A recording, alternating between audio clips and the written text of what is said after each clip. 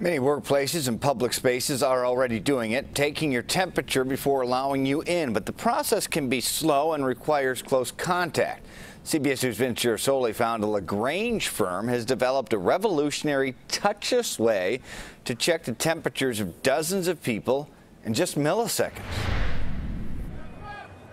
When we eventually get to the new normal, what could it look like taking in a sporting event or turning out for a festival in the age of COVID-19?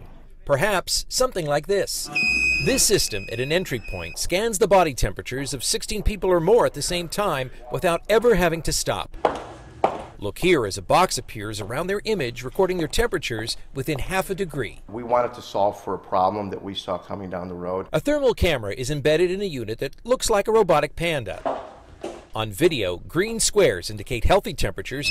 Red squares in this demonstration indicate an elevated temperature that could require more attention. We have over 3,000 hours of R&D into this project. It's called Thermix. Dubac Electrical and LaGrange began developing the system in January as the coronavirus threat surfaced in China. It quickly became apparent to me and our organization that this was going to be a new normal and a requirement going forward.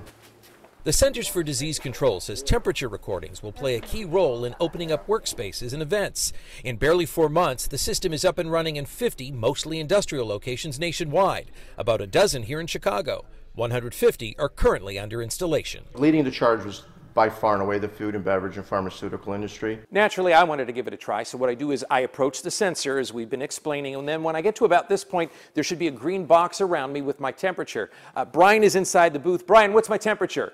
97.1. It's 97.1. That's clear and healthy enough to enter the building now. The price tag is hefty, starting at $31,000. But from schools to airports, it's technology that could kind of get us back to normal. In LaGrange, Vince Girasoli, CBS 2 News.